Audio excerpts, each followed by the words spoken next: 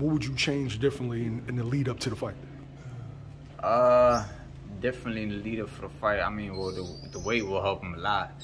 But yeah, get some great sparring. I heard. I mean, it's rumors, and I heard it was fake. But getting Boots in there to spar, someone like Boots, bad idea, man.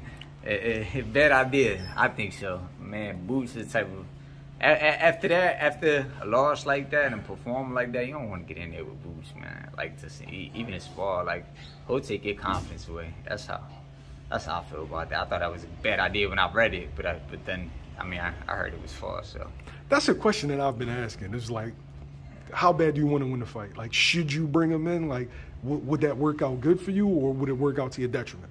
It could be good, but I don't. At this point right now, I think it'll do more damage than good. Because Boo's gonna make you doubt.